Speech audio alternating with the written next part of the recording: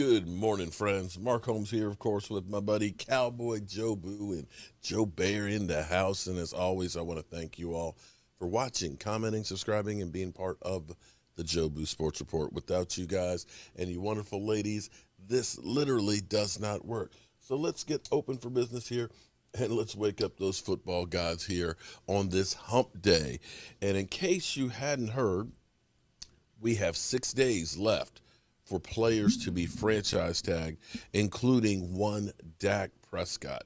But before we get on to everything that is Dak Prescott, and before I get accused of only doing Dak Prescott content, quite frankly, since we only have one quarterback currently on the roster, which is Ben DiNucci, I think it's kind of important to talk about a quarterback, but be that as it may.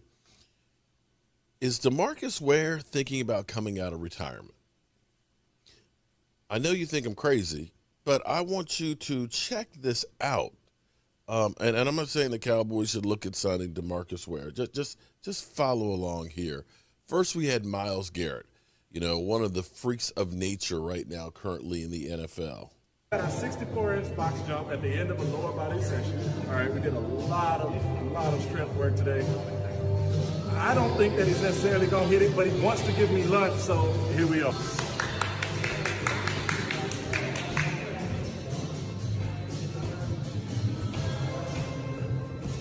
Damn. How many inches was that? Lunch on me. 64 inches. Okay? Not to be outdone, we had DeMarcus Ware showing the young pups. I saw Myles Garrett jump a 64-inch box. And I got inspired. 38 years old. Maybe I can still jump 64 inches, but here's 66. But we'll see what's going to happen. Ready? That's a long way up.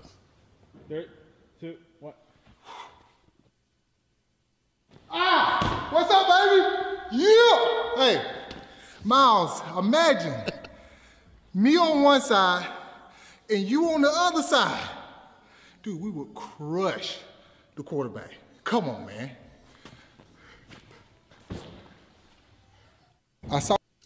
I got to tell you, you impressed me. Now, two things on here, okay? Now, I will say two things in Myles Garrett's defense. My man did say he did a full workout before, strength and everything else. So this was after the end of the workout. I'm going to put that out there. He also did it from a standing, okay? DeMarcus Ware did go ahead and get the running start, but I don't care how you got there. 66 inches, 5.5 feet. Dude, that's right here. He literally jumped right here. So, yeah. Now, does this mean DeMarcus Ware is thinking about coming back? I don't think so. But, when you're old, and guys, guys like Myles Garrett would say, I remember in Pee Wee watching you, DeMarcus Ware, on the field and things like that. That's when you kind of want to say, come here, kid. Let me show you something. Psh, psh, psh, psh. Let me show you. I may not be quite as old as you think, but shout out to DeMarcus Ware, who still got it. Still looks like he's in incredible shape. So moving right along on there, Miss Jackie shared an article with me as we get down to thinking about what the Cowboys are going to do. It's kind of crazy. Where is it? Here it is, right here. It's kind of crazy because, as I just pointed out, we are 6 days away from the deadline for franchise tagging. Now, let's be clear. There's only one person that may get the franchise tag on the Cowboys, and that's Dak Prescott. But that is the linchpin for everything else that is the Dallas Cowboys for the season. Because you have to understand that right now, we're 11 days from the time when players can start negotiating with other teams. And it becomes final. They can finally sign on the 17th. 11 days. And we have a lot of free agents and guys that we've said, we're interested in keeping. We have to start making moves on keeping these guys, which means we also need to figure out Are we restructuring contracts? If Dak Prescott's going to be franchise tag, they have to create some more space under the cap to get him there. Currently, and here's the other part of this equation that I keep kind of putting out there. Teams don't necessarily know exactly how much money they need to create because the NFL has not come up with the final salary cap number. So arbitrarily, they're saying it's going to be at least 180. So my question for the NFL, and I wish I had an answer for this, is does that mean that's going to be the target, or are we going to get a final number before the 17th? Because clearly, if it's 180 versus, say, 185, that means I got to do more restructuring that I may not want to, or I may have to release a player that I don't want to. So you need a little bit more clarity in that. So looking at two of the cap calculators, one has us at 27, one has us at 19. So there's a big difference between the two because $8 million is enough to sign a player, a really good player, and maybe in a year like this where it's going to be a depressed market, maybe two really good players. You think about Ndamukong Suh got $8 million. $8 million in play in there. So that's a question that teams don't have an answer for just yet. And if the Cowboys are actually at 19, you got to get to 37. That means you've got to create $18 million of space just to tag Dak. And that's before you try to do anything with your free agents.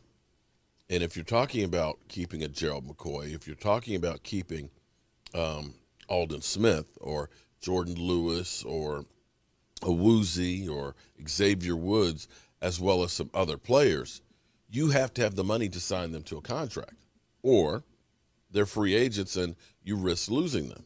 So the Cowboys have a lot of work to do in the next 11 days, and getting Dak Prescott's deal done will help determine a lot of that.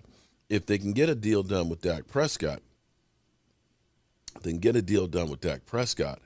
then that's going to reduce that $37.7 million salary cap hit that you get for franchise tag.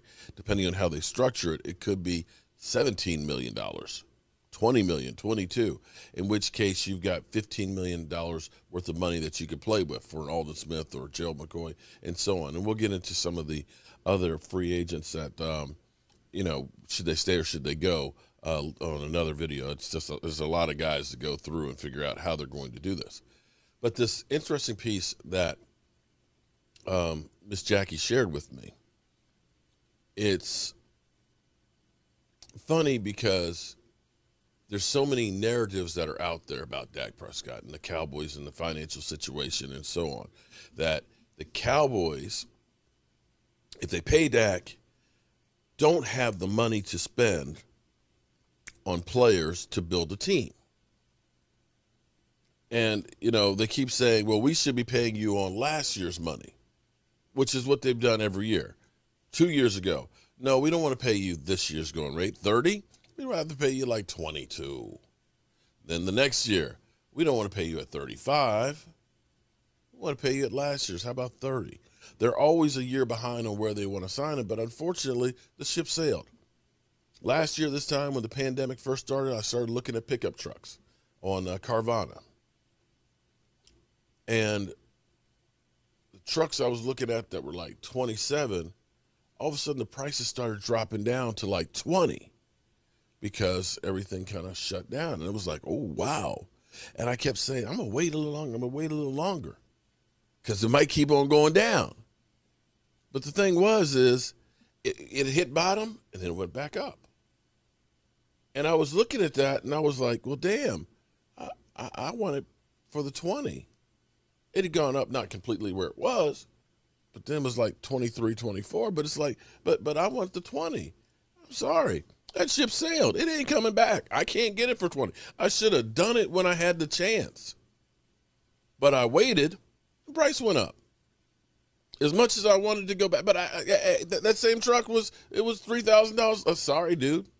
You should have bought it when it was $3,000 less. So you have no recourse. But if you don't buy it now, guess what? The price is going to continue to go up on it. So it's one of those games that you got to play. But the interesting part on this is the NFLPA had gone through and they determined that the Dallas Cowboys are a bunch of cheapskates. The NFLPA literally says that the Dallas Cowboys are cheap spenders, cheapskates. That the Cowboys, in spending on their team, are in the bottom 3. Now, mainly that's because they haven't paid the quarterback. The first 3 years of Dak Prescott's contract, the backup quarterbacks were making as much as he was. The kicker was making more money than he was. $680,000 is what we paid the quarterback for 3 years. The fourth year was $2 million. Ooh, big time money there. And, of course, last year, the franchise tag. So in comparison to other teams, like let's say the Colts, who ended up spending $25 million for Phillip Rivers and $21 for Jacoby Brissett, they spent $46. Cowboys averaged $6 million in quarterbacks over the last 5 years. And if the Cowboys had that opportunity where they weren't spending money on players, where they literally are on the bottom 3 of spending money, and they didn't, why do we think that if they happen to get Dak Prescott to a cheap contract now, that they're going to go out there and spend money to fix the team? They're not. That's just another one of the lines that the Cowboys are doing to go ahead and, get those cheaper contracts. Now, that's not to say that they haven't made some mistakes in contracts, because they have paid some guys. But when you look at the balance of the roster, it's very top-heavy. And I dare say that teams that have success over the longevity, and I look at a New England Patriots, and New England Patriots that you watch will rebound big time because they took this past season as a redshirt year. They had so many players that sat out. Instead of going into last year being in cap hell and losing their quarterback, they kind of had a bad season where they've got high draft picks. Excuse me. My apologies on that one. Don't know what happened. Got a tickle in my throat and just kind of couldn't stop coughing. So we're actually going to try and do some editing this morning. So that's going to be something a little bit different. But if the Cowboys had the opportunity in 2016, 2017, 2018, 2019 to spend money to fix the team, why didn't they?